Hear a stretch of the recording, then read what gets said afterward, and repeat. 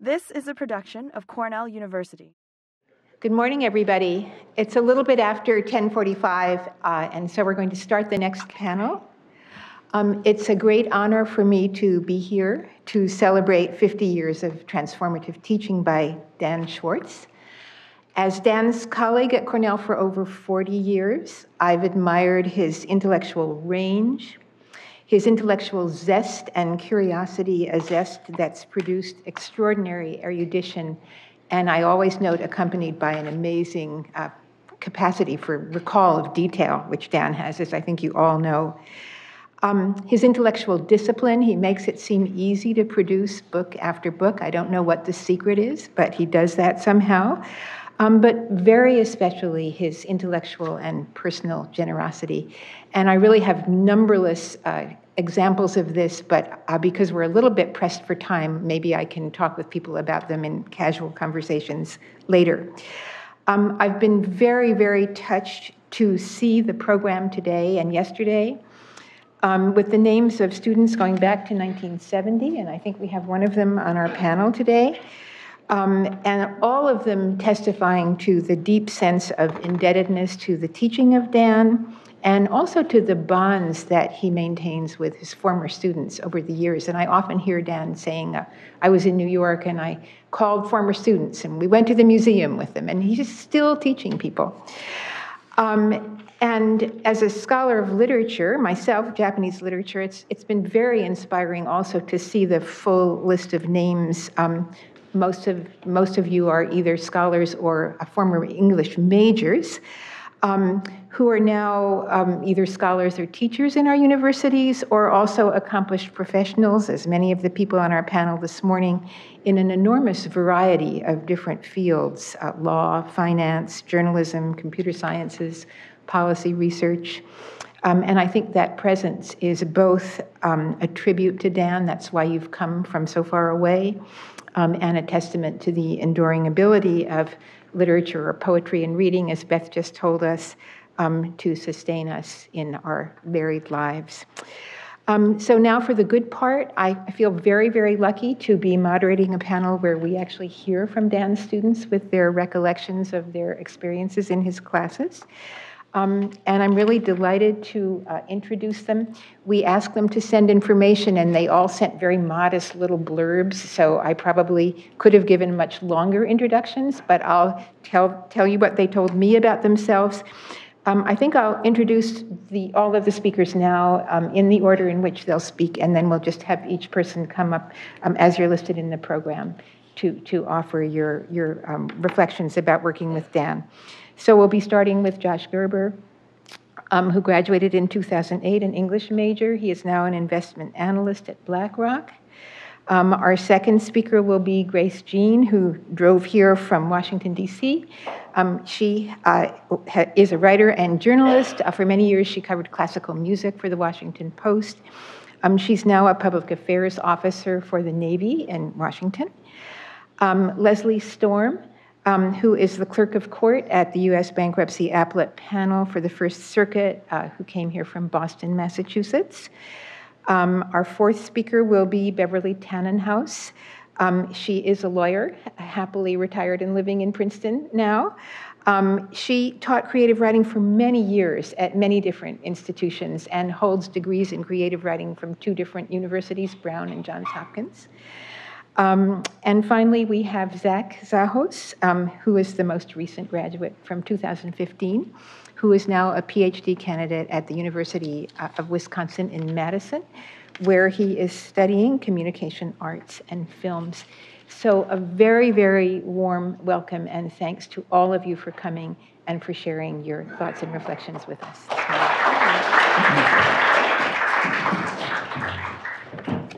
Marcia and Dan, it's really nice to see you, and I'm very happy to be back in Ithaca to celebrate this with Dan. So Sid Feld, the famous Hollywood screenwriting guru, wrote that every great story has a device that moves the action forward. That device is called a plot point. It is any incident, episode, or event that hooks into the action and spins it around in another direction. Looking back on my time at Cornell from the vantage point of 10 years, I can say that the definitive plot point of my college experience was Dan's seminar on Ulysses. Until then, I was drifting between majors and had little passion for the classes that I was taking. I met Dan, and everything changed. In his seminar, I found my focus, I found an author and characters who moved me, and I found a great professor. Then I was lucky enough to have Dan advise me on my senior thesis on Ulysses. I would like to tell you a few of the lessons that I learned from Dan. First, Dan taught me discipline. On a very practical level, he taught me that the best writing is accomplished first thing in the morning and well in advance of the deadline. I remember during the winter of 2007, being in his office to review an early draft of my thesis. I could tell that he was less than impressed with my pages. While reviewing his notes, he suddenly asked, out of nowhere, if I had seen the Patriots game over the weekend.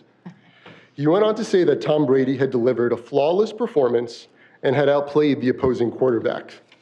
Before I could respond, he said that I should try to be more like Tom Brady and less like that other guy. Talk about having high standards. Another lesson that I learned from Dan is to always remember that art is about people. When you strip away the highbrow illusions and literary pyrotechnics in Ulysses, you are left with a story about a middle-aged guy and a young man who, after both experiencing great personal loss, are trying to find their way in the world. By reminding us to always consider the human element, Dan gave meaning to an otherwise chaotic and sometimes impenetrable novel. I also learned from Dan the merits and at times the necessity of challenging convention. My thesis, which focused on Joyce's fascination with Judaism, with how Joyce's fascination with Judaism influenced the writing of Ulysses, would not have been possible without the groundwork laid by Dan. While it is difficult to comprehend today, there was a 70-year period from the publication of Ulysses in 1922 until around the late 1980s, during which critics ignored Bloom's Jewishness. Even Richard Ellman, Joyce's iconic biographer, and himself a Jew, when asked about the novel's recurring references to things Jewish, responded that there was not much in it. When I was in the initial stages of researching my thesis, Dan shared with me an article that he published in 2003 titled "Eating Kosher Ivy: Jews as Literary Intellectuals." In that article, Dan wrote, "My generation of Jewish scholars was taught that it was best not to be too Jewish." Dan recalled another colleague telling him, "As a graduate student, I was taught not to walk around with a Hebrew national salami hanging out of my pocket." Given this context, we can appreciate how groundbreaking Dan's book, Reading Joyce's Ulysses, must have been when it was published in 1987. Indeed, Dan was one of the first critics to realize that Joyce had envisioned a more prominent role for his heroes and his novel's Jewishness. Dan's contributions to the body of criticism of Ulysses has enriched our understanding of the text. It has been 10 years since I have graduated, but these lessons have stuck with me, and their relevance is not confined to a seminar on Ulysses. Even though my chosen career as an investment analyst may seem like an odd one for an English major, I apply the lessons that Dan taught me daily. Investing requires discipline and rigorous analysis. Investing is also about understanding people and their character. Deciding whether to invest in a business requires a deep reading of the management team and a determination as to whether they are reliable or unreliable narrators. Investing also requires knowing when to be a contrarian and to go against the herd.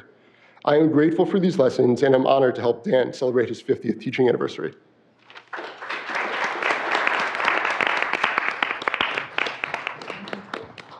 Good morning, everyone. I'm Grace Jean, class of 2000, and I feel super pleased to be here today and greatly honored to be part of this panel of students that Dan has influenced. And we've heard great remarks over the last day. And last night at the dinner, just listening to all the tributes and all the toasts that everyone was making, it's incredible how much similarity there is between all of us, this connection that we have with Dan, and it's certainly terrific that we're honoring you today for 50 years of teaching, so congratulations. So Dan has had a very profound impact on my life. I had the great fortune of first meeting Dan when I stepped onto campus and discovered that he had been assigned to me as my freshman advisor. And little did I know then what a great relationship we would build over what has been the bulk of my life these 20 years. And It's been a tremendous honor to not only call him professor, but also a great friend and mentor as well. So when I arrived at Cornell and I got the notice that Dan was going to be my advisor, I was kind of a bright-eyed, bushy-tailed freshman on my second day at Cornell, I think, and I took the initiative to email him, and I think I got a very curt, typical Dan response in return, and you may have been on sabbatical, I'm not sure, but the gist of his email was, you're super excited about being on campus, I look forward to meeting you, let's talk next week. And I felt kind of, it was a little, this is interesting. But when we sat down to meet for the first time, I said, this is going to be a really great relationship. And I sought to take as many courses as I could from Dan. So I think I ended up taking a freshman writing seminar with him. I took the Modern Tradition, Imagining the Holocaust, and certainly the Ulysses seminar. And through those courses, and I also opted to have Dan become my academic advisor all 4 years at Cornell, and it was probably the best decision I made because he has had such an impact upon me personally, academically, and also now professionally too. So seeing Dan in each of those different teaching settings, I wanted to share a couple of, I think we can all relate to this if you've been in any of Dan's courses. One of the things that set him apart at Cornell, I think, when I was there, and I'll have to set the context for you. So I was there in the late 90s, and this was pre-cell phone. Hardly any student carried cell phones at that time. We were mostly tethered to Ethernet. You had to go to the library to check your email. Most people did not carry around laptops. They certainly didn't have these. And so it was kind of a different world, and a lot of professors were kind of struggling to embrace the new technology, but Dan jumped right in there, and he used the virtual tools that were at his disposal. I remember having email discussions that were required.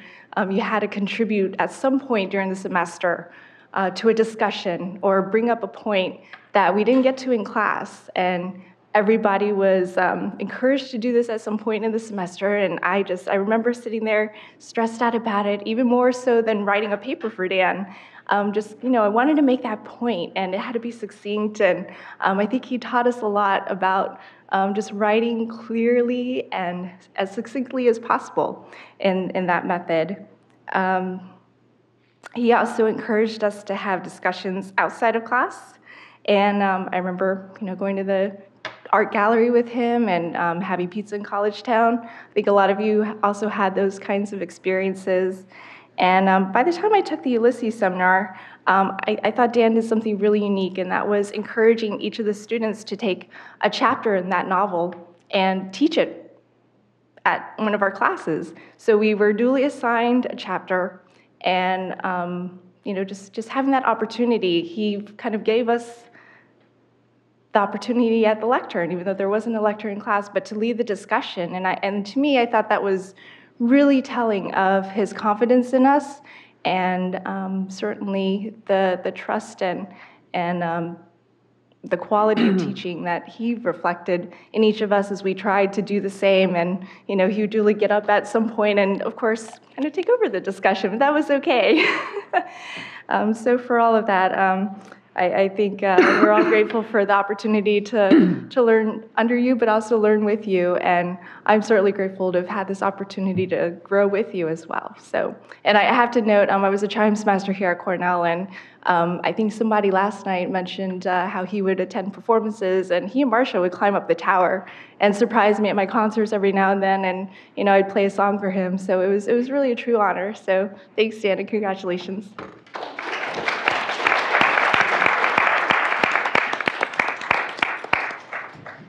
The very best moments of my college career, indeed the most memorable, happened in Goldwyn Smith Hall and Rockefeller Hall.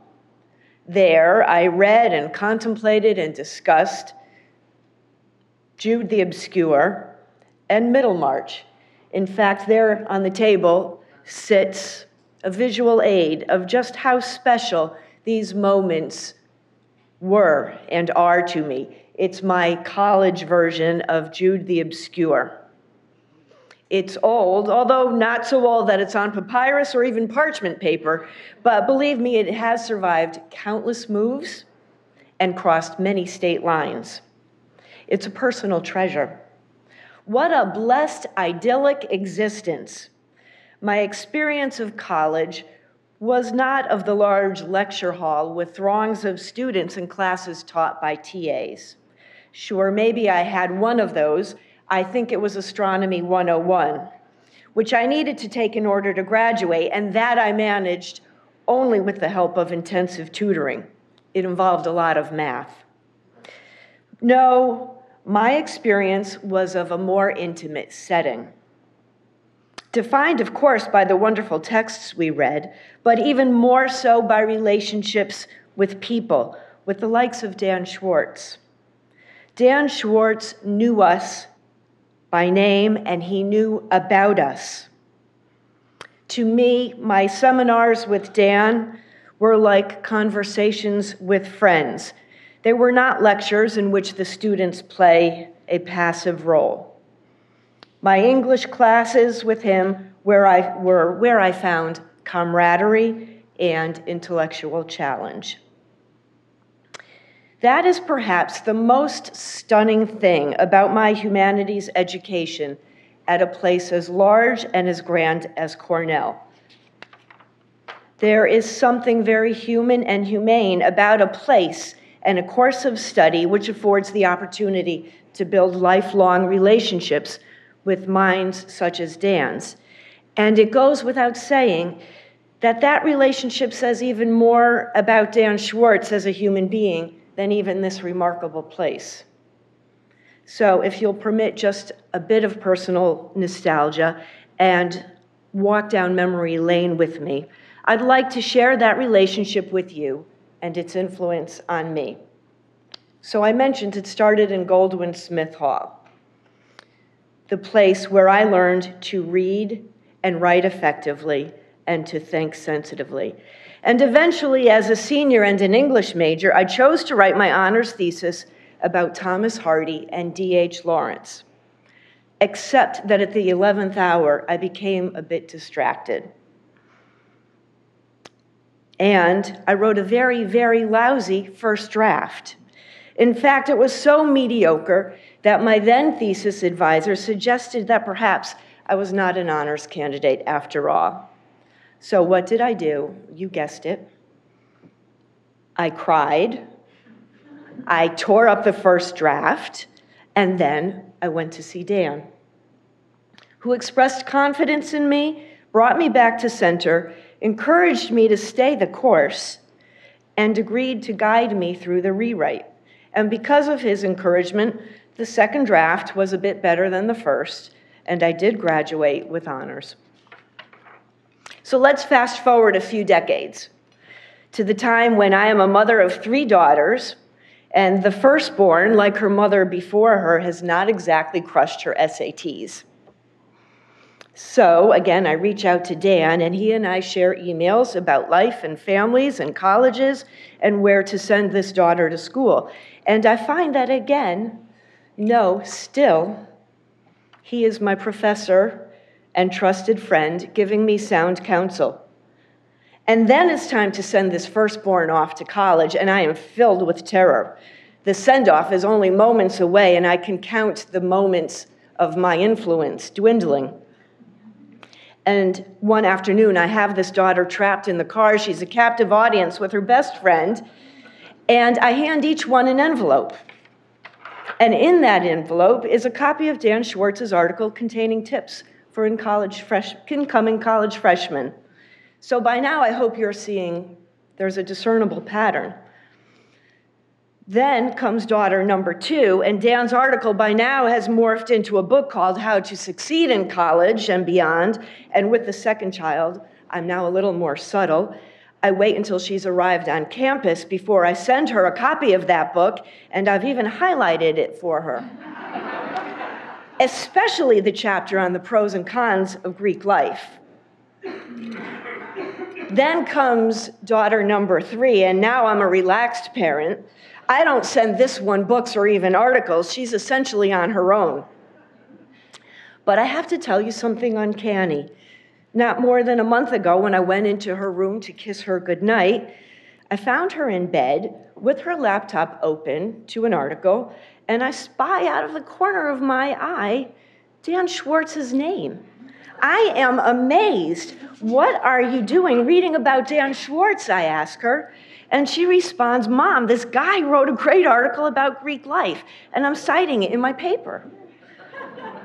So you see, this thread of Dan's influence continues in all facets of life, as a student and as a mother of students. But what about his influence and the influence of my college course of studies on me as a professional? What in the world is someone who's passionate about D.H. Lawrence and Thomas Hardy equipped to do, you might ask? To be sure, my parents asked this question.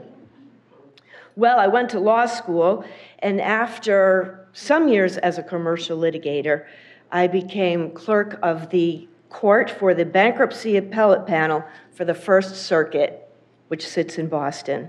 And there I draft the court's opinions, which requires me to read and write all day, every day. And it requires me to parse statutes, where even the placement of a comma can change meaning and change the results in a case and change the results of a life. This may sound like dry and tedious stuff, but don't be fooled.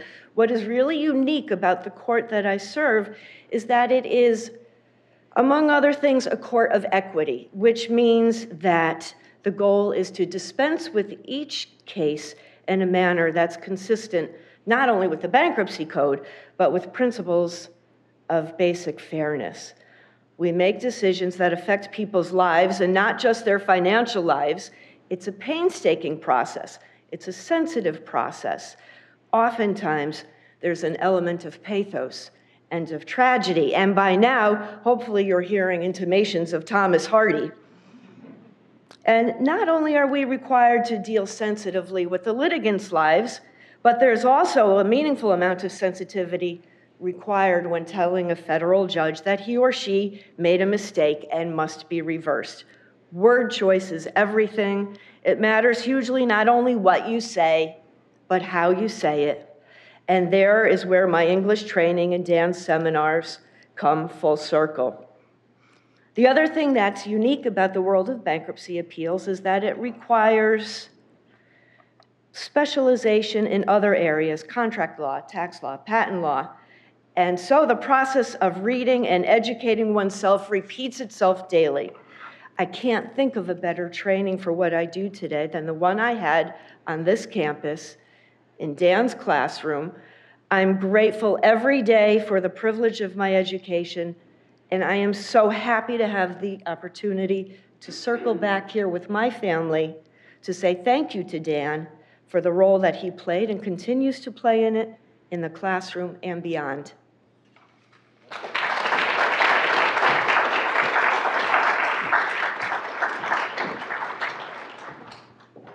Hi, I'm Beverly Tanenhaus, class of 1970, and I regretfully say that this is the first time I've seen Dan in 50 years.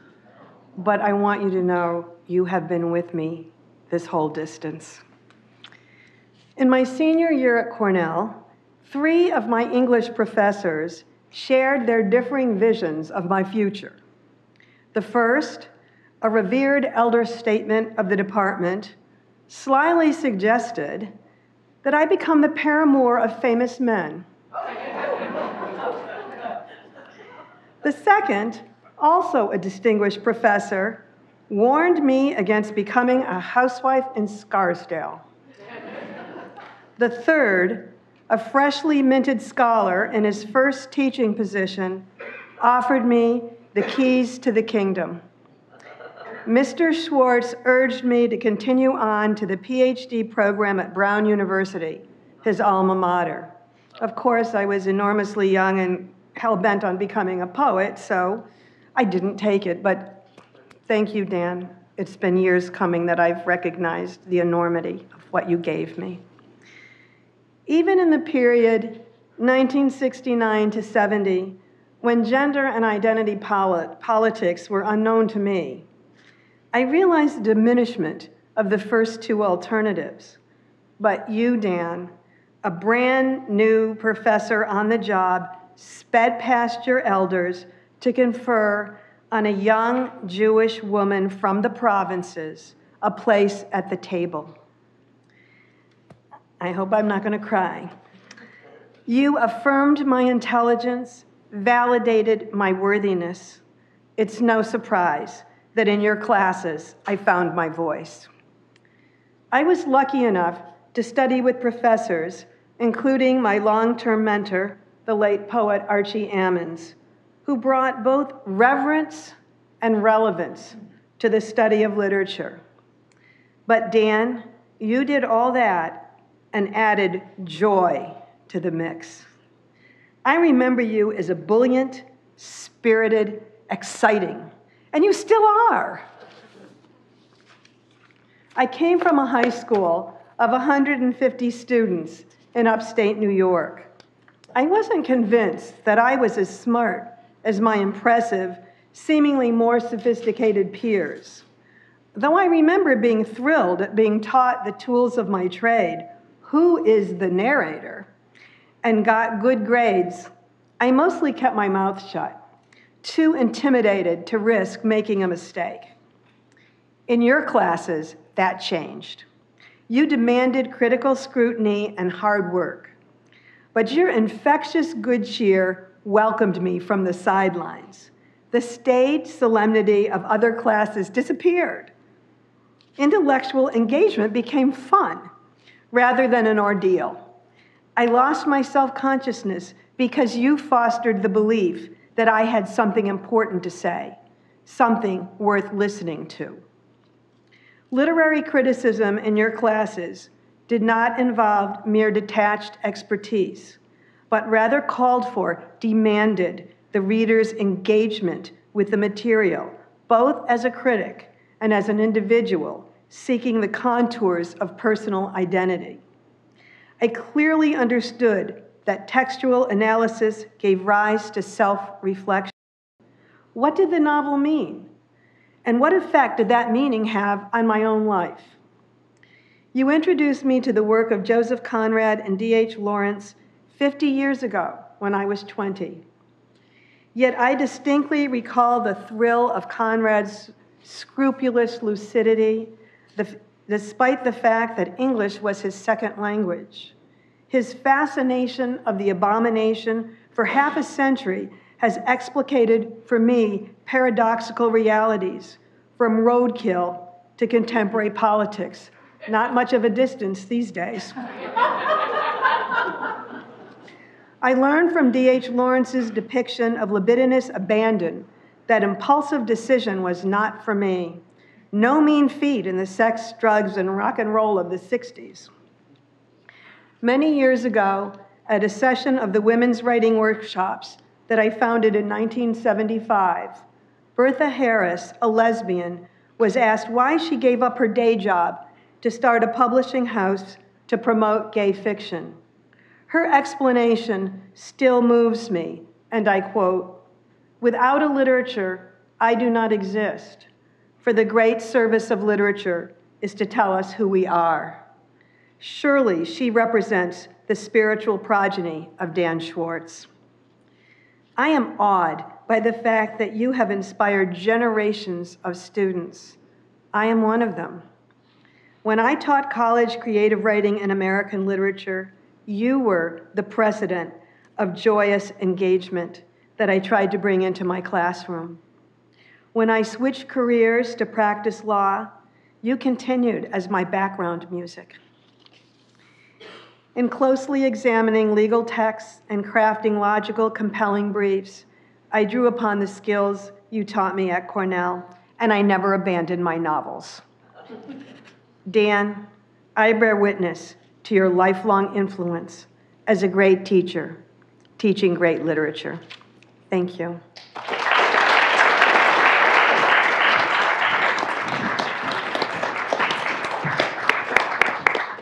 Good morning, everybody.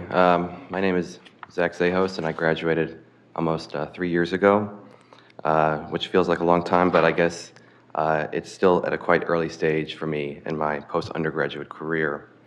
In addition to teaching me in 3 courses, Dan served as my English major advisor, and he served on my honors thesis committee as well. Like most of us here, I also recall spending long and very leisurely stretches in his office and at various eating establishments and even at various museums, right? During all this time together, Dan said many things. But today I would like to share 3 quotes, or 3 Danisms, as I'll call them, that I think about more and more these days in my shifting roles as a student, as a teacher, as a researcher, and hopefully soon a published author. The first is, I think, very familiar to us in this room. It's Dan's trademark credo, always the text, always historicize. Now, on its face, read literally, the phrase actually does not make sense. You cannot do 100% of 2 different tasks at the same time, all the time. Dan himself unpacked this saying of his for us yesterday. He said it's emblematic of his pluralistic approach to literary criticism, as he conducts it and as he teaches it. I would only like to add that while what I as a scholar and student, especially in graduate school these days, find so valuable about this signature Danism is the kind of paradox lying at its heart. By calling on students to do 2 distinct tasks at the same time and all the time, Dan asks us to stay curious, to stay ambitious, and to make sure that we remain motivated from within.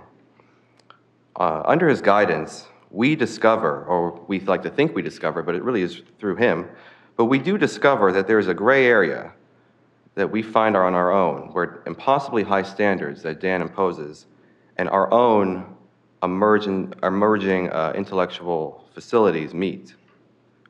With his credo, Dan sets the expectations perfectly between professor and student, and perfectly for the student's critical life after class and after graduation. The second Danism is a little different, and I don't know if everyone here has heard this one, but I have found it incredibly useful. When in doubt, shout. I believe I first heard this one after a peer of mine bungled the pronunciation of Paul Gauguin in our modernism class. I remember Dan just said, when in doubt, shout. Just say the name. If you feel like you're not, if you don't remember exactly how that one vowel sounded, just say it. It's better to come across confident than not. In my own teaching these days, I teach film production at Madison. I have turned to this advice to bolster my own confidence. I think often of the ease with which Dan regales a room and fills it with his own voice and insight. But I don't know if this has been mentioned too much these past 2 days. It really bears mentioning that Dan also has an amazing soft voice, an amazing whisper, actually. A voice that he turns to when reading aloud some of the most beautiful and haunting passages in the language. Listening to him reread Heart of Darkness, I recall seeing, in my own head, what Marlowe describes as the grass growing through his ribs, how it was tall enough to hide his bones early on in that work. Dan's soft-spoken readings really transported me to a new appreciation of literature, a way to see it in my own mind that I had not beforehand. But in hindsight, the ease with which Dan slides from loud to quiet, from clearly enunciated takeaway points to an appreciation of the sensitive and original details of the text, has led me to really appreciate the act of teaching itself as a minutely controlled performance, as something truly virtuosic. The last Dan quote that I return to often as a budding researcher and author, hopefully one day an author, is simply just good advice. And it's, when picking a title for your essay or book, start with a gerund. Publishers like them, he says. And I will say in conclusion that I will hopefully follow your advice, but only if you give me added advice about what that gerund will be. So thank you very much, Dan.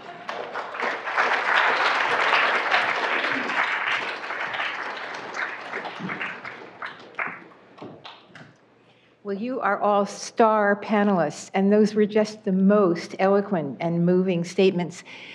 They're no longer Cornell students, obviously, but there was a homework assignment for this panel, which was to offer a tribute to Dan's teaching in 5 minutes. I think everybody got an A+. These were really very beautiful. And I'm going to remember some of the incredible phrases you came up with, like even a single comma, the placement of a single comma can change the course of a life. Amazing. So thank you so much. We did try to keep the presentations to a certain time limit so that there would be some time to discuss a lot of the issues that were broached here with all of you before the panel closes. I did ask our panelists to think a little bit about their perceptions of how the atmosphere around the idea of reading literature, the meaning of close reading, the meaning of literature and poetry for life has changed since they've been at Cornell. Some obviously have a longer perspective on this than others. But I think maybe first I'll just see if anyone in the audience has a question that they'd like to raise, and then we'll, if not, we'll sort of move into that kind of discussion. So I'll open the floor first to questions. Okay, it's always hard to come up with questions after such words that are really moving as well as eloquent. So maybe I'll just turn to the panelists. I know that you all kept your remarks very brief, but if you have comments, further comments that you'd like to make, we're very happy to hear about them. It's so good. I really understand that. One just wants to kind of let the words sink in. But okay, Beverly, great. I graduated in 1970. I'm a child of the new criticism. It served me well, or so I thought. I was also a poet, and I love the textual analysis. And I know what's happened to me in my life is it's ruined me for any book club I've ever been in. Because these people walk in and they say, well, I think it means this. And I said, well, that's really irrelevant. What did the author think it meant? And lo and behold, when I was trying to, catch up on 50 years of the evolution of literary criticism, I found out that a lot's happened since I left Cornell. And so I know, Dan, you have mentioned the same phrase in one of your articles, but I felt the same way. I felt like Rip Van Winkle. Wow, the wars happened just before I left. But I have to say that I feel a kind of sadness because of the perspectives, Dan, that you now bring to your literature. You were a wonderful teacher, and I have no complaints, and you did well by me, more than well. But I never thought about my Jewish identity. I never thought about the history. I never thought about gender. And I kind of wish that I'd had some of the richness that has been brought into literature. Okay, we have Dan himself responding. Thanks, Dan. One of the things, of course, yesterday I couldn't say everything, and I was improvising quite a bit. But when you studied with me in 1970, I had just been trained really to read with blinders also. And later on, I became a much more resistant reader. I mean, I kind of was ashamed that I didn't object in graduate school to ostentatiously anti-Semitic remarks by Eliot. In fact, I know I said here, I taught Eliot this week, and of course called attention to the anti-Semitism, say, in Gerontian. And what I began to do pretty early on was move away a little bit from that new criticism in which I was trained. I mentioned that. I was the purest of purist formalists, that novel program that I invented. I mean, I've talked about narrators within a text, which really was the beginning of my career, to talk about them as personas, and some of the things I wrote about the narrator and the secret agent and Under Western Eyes really made my early reputation. But then I began to realize that I didn't know how to read resistantly. And second example of this, which I think is important, is when I wrote about the secret sharer in my thesis and even in my book, nobody talked about the fact that these two guys are naked and sleeping in a bunk bed that's about that wide. And you certainly, and staring at each other, that there's a clear, at least homosocial, if not a homoerotic relationship there. And when I did the Bedford, which was a case book that really I wrote 3 of the essays, so it was 7. But 5 of them, 4 people were invited. We had 5 critical approaches. And when I did this in the middle 90s, every single critic whom I asked, and they were all very distinguished people, actually wrote about that relationship. But nobody talked about it when I wrote it originally, my book in 1980, and then I actually went back and looked to be sure I was right, and there was like one small gay journal which was almost distributed, like it was almost like a page of, it wasn't really even a journal, it was like a piece of paper, basically, that a handful of people had, and it wasn't even subscribed in the library, that some people were just beginning to think about gay studies mentioned. And so that's how literature has changed. And when I'm thinking about you, and even what you got from me, I realized we're talking a little bit about each of you belonging, or some of you belong to a different interpretive community than and I was teaching them at different times when different issues were foregrounded. So now when I teach The Secret Sharer or Prufrock, and certainly Durantian, it's very, different things are mentioned. And I talked a little bit about this with the Darwin example yesterday. And so we're always learning and growing. And just another, I don't want to talk too much here, but another example of that is we didn't talk about the role of women and how, nobody told me in graduate school what really happens to Mrs. Dalloway. Here's a very bright woman. Where is her university education? Her life kind of stops in some ways, right, when she's 18 years old, with Peter Walsh and Richard Dalloway, right? There's a kind of choice made. But you don't see, and where's Molly's education? I mean, where she sits there at home existing in the cupboards of men's minds, although she actually is, we now realize, somewhat more precocious because she goes out on tour, right, with big places as an impresario. The point is that we begin to think about things as resistant readers, and that's why I said the largest community of readers is one, but I think literature has changed, and one reason I call myself a pluralist is we try to be open to new things. While I made my reputation, to some extent, arguing that there was another tradition in the high point of deconstruction, I certainly learned from deconstruction, and I certainly learned from all kinds of approaches, gender approaches. So I think this is true. I mean, the audience has changed in another way that we just might mention. When I graduated high school, there were no gay students. There were no depressed students. There were no families with alcoholism. And what, of course, I mean is nobody talked about those things. Nobody thought about those things. It was done in different ways. Right? Well, when I went to, now, in, my high school reunion, which I don't like high school reunions, but I went once, and you could see people it was a different story that people are telling, which of course is both personal stories and there's cultural stories. Mm-hmm. And in fact, when I hear you people, you're sort of in some ways reflecting where I was at a particular time. So that's all I have to say. Okay, I'm going to check my watch to see how much more time left, but I'm wondering if maybe, Zach, I don't mean to put you on the spot, but since you're working with media, I think as I noticed in the information, you might talk a little bit about, what is reading?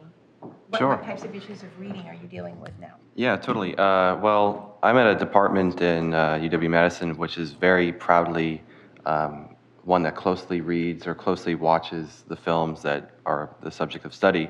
And we kind of almost take such an aggressive approach to looking at style, looking at form, and even just sort of looking at narrative structure of films that's seen as potentially, there's talks of employment issues maybe later down the line, but there's a there is a dilemma there, which is that how like pluralist can you be, and how many maybe more theoretical approaches can you bring into the study of media while still looking at the films in this case for what they are. And I'll say that I really have been actually just newly inspired again by the talks of the last 24 hours or so, thinking about how you can do both. And again, it's Dan's credo. You can do both of those things. It sounds like it's impossible, but it's not.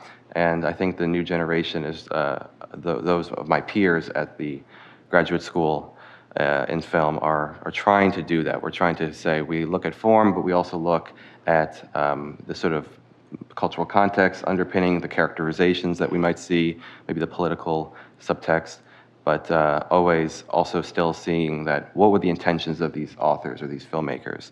And for that's my main interest, and that really just comes back down to Dan. So that helps. It's truly an interdisciplinary credo, which is what's great about it.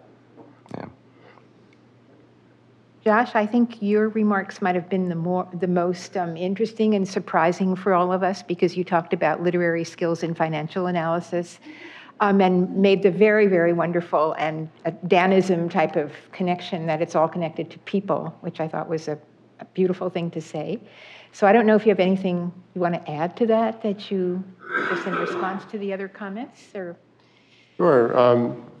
I think a liberal arts education is wonderful, and I'm grateful for it every day. And part of learning finance, learning accounting, and learning math after not taking it in college or really since high school. My current job was definitely challenging, but it's all 8th grade math. It's all things that you can learn, but the concepts and the ability to think, which I think everyone here discussed, is something that Dan and other professors at Cornell teach us. And having those skills is, where else are you going to have 4 years to just read literature and think about it and talk about all these ideas? You're never going to have that, unless you go into academia, you're never going to have that opportunity again, and it really sets the stage for how you approach life and how you approach your work. And I think, try to think about what silo I would fall into under the different literary theologies or approaches. Probably a historicist. That's probably what I learned from Dan. And I bring that to my life every day, and I think about where we are in terms of where we are in the world and where we are in relation to the past and how that's going to affect the future. And when I look at companies, I think about that too. I try to think about what's the story, what's the background, where are we going, and it's very interesting to have someone from the bankruptcy appellate panel on the panel. And I think Bloom would love that, because Bloom was the humanist, and I think Bloom would find it appreciative giving people fresh starts. As you all can see, okay, Beth. No, we love questions, please. Okay. Well, first, I want to say, I think Pearl was right that the reason we all sat here kind of stupidly after you spoke is that those were such moving tributes. So thank you. I mean, I say thank you as Dan's former student. But what I wanted to ask you is, I mean, you were all English majors, and you all, I'm sure, are aware of the crisis in the humanities. And I mean, at my university, we have panels, not in tribute to Dan or anyone else that I know of, but that try to encourage students to do a liberal arts education. And I mean, I wish I could kind of import you, just like bring you right down. But I feel that some of it falls on deaf ears. And I was just wondering if you could say anything about what you see about people in your workplaces, those of you for whom this is relevant, who have a more, who don't have that liberal arts foundation. I mean, of course, what I'm hoping is you're going to tell me, oh, they're awful. But I'm just curious to hear you reflect about what you see about whether there's a difference. I'll jump right on that, because I am in a field, I work at the Washington Navy Yard in DC, so I'm surrounded by engineers, computer scientists, acquisition officials. I'm probably one of a handful of English majors, I think, in my building. And the funny thing is, I find that I'm actually appreciated more in that environment than anybody else, simply because, and this is not a dig at anybody who is in the engineering, mathematics, STEM field at all, but they really appreciate people who can communicate, who can write concisely, who can distill what they're working on into plain English. And I find more and more that they're coming to me because so I'm a science and math enthusiast. I obviously did not pursue that as any sort of vocation, but so I write well, and I hope I can communicate well, and I think they see me as that resource. And more of them are learning, oh my gosh, you got an English degree from Cornell? Oh my gosh, that's fabulous. And to me, that's affirmation for the learning that I got, the education that I got in the liberal arts here at Cornell. And to have that after, 20 years ago, I was in this building and behind me, and I was surrounded by friends who were in engineering majors and sciences, and they kind of looked at me askance and they said, so what are you going to be doing when you graduate? And, I'm making a living doing, pursuing a writing career, and all of the education and learning that I did here comes to bear every single day. So I'm proud to say, yes, I was an English major and I'm making it in life. I see an invitation to speak in Texas in your future, I think. Leslie, do you have any comments just in response to Beth's question? Well, I would say that in my environment as an appellate lawyer, there aren't many non-humanities types. So it's a place where I am at home, where I'm comfy. And we spend a lot of time, almost to the exclusion of anything else, analyzing what did the parties intend when they said what they said, when they wrote what they wrote, and how to give effect to those intentions. And then the next level becomes, what did the judge think when he or she wrote or said what he or she wrote or spoke. So it's all about being true to the text and being true to the narrator, and then writing about it effectively. May I add something? When I taught my students, I also taught composition, and I would say, if you cannot communicate, you are impotent. You will be left behind. It's as simple as that. You have to be able to be coherent and persuasive, and I would add lyrical. And it was a very easy transition for me to law on one level, because it was the close reading of text, it was the writing and the advocacy. It was a terrible transition in terms of the lack of passion and not trembling before the poetic word. But I will say that even when I wrote briefs and when I engaged in oral advocacy, I was so aware of the lyricism, of the placement of words, of the rhythm, of how they sounded. It didn't change. That was the way. I mean, I spent a lot of time reading and writing poetry, but also in fiction. We looked at the lyricism, we looked at the words, we looked at the sound. We were trained to say, these sounds taken together emphasize, impact, diminish, whatever the meaning was. And I carried that with me, and I think that I was known, I was slow, I was disorganized, whatever, but I was known as one of the best writers because I put that together. And maybe I don't know that I was surrounded by English majors, but I wasn't, even if I were, they weren't necessarily tuned into the language the way I was taught to be that way at Cornell, and I think it's an enormous advantage in any field, because you will command attention. The whole point of communication is to be understood and to persuade, and we can do that better when we're aware of it and we've been trained. So, yay for humanities. Leslie, were you about to say something else? Yeah. Well, I'll reflect my own bias, but I'm sure that numbers can be a thing of beauty. But for me, it's about the spoken and the written word every day. And I think a well-written appellate opinion is a thing of beauty and a work of art. And so my humanities education comes into play every day. I couldn't do what I do without it. I'll jump on that. I reread Pride and Prejudice every year because I'm a huge Jane Austen fan, but also because I think I get something new out of it every year I read it. And I think it's a reflection of where you are in life at that given point in time. I'm a very changed person than where I was when I think I read that the first time in high school, actually. And I took a class here on Jane Austen, and I think it informs us.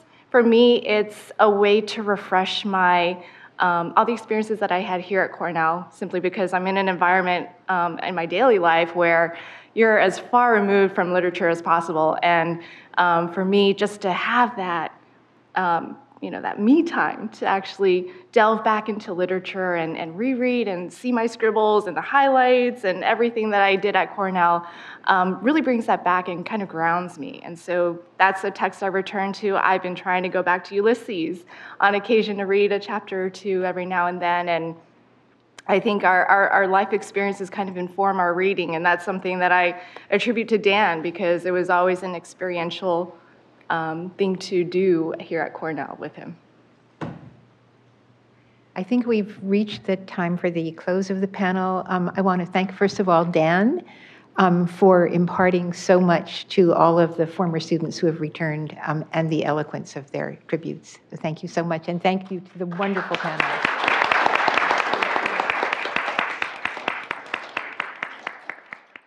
This has been a production of Cornell University, on the web at cornell.edu.